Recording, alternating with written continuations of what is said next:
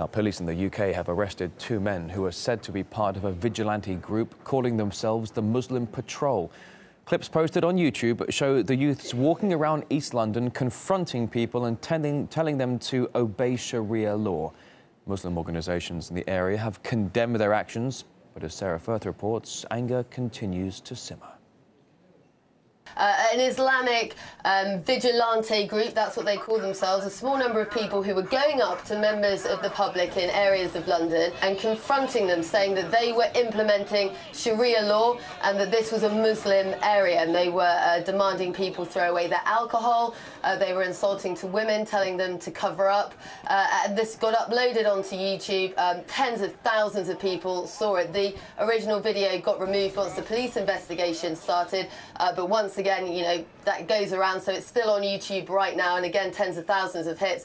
One of the people in the video said that this is the UK, it's not a Muslim area, there's no Sharia law. But obviously, we've seen that this is a debate that really does inflame tensions and causes a lot of controversy.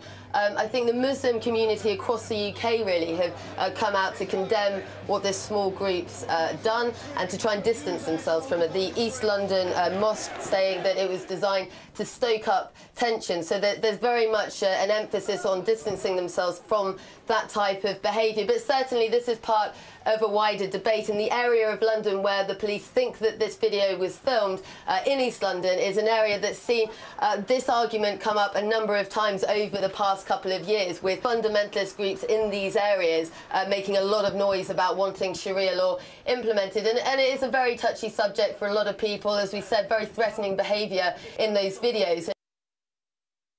Artie's Sara Firth reporting right there.